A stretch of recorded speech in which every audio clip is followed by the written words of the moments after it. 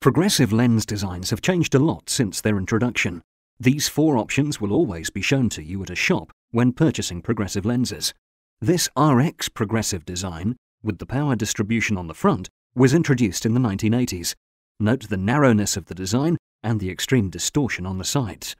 In the 1990s, lens manufacturers came out with a decent RX progressive.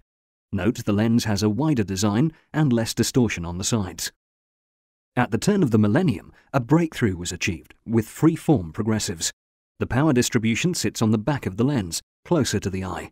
Note the widened design with even less distortion. In 2005, the first fully personalized free-form progressives were introduced. This top-of-the-line design utilizes almost the entire lens, and distortion is virtually eliminated. Our website does not carry the inferior RX designs.